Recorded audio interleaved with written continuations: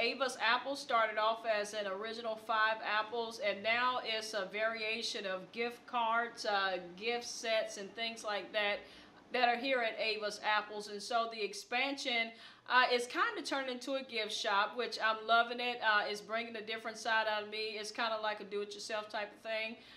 But Ava's Apples, that people say, is your name Ava? I'm like, no, I'm not Ava. Ava is another name for Eve. I love preserving.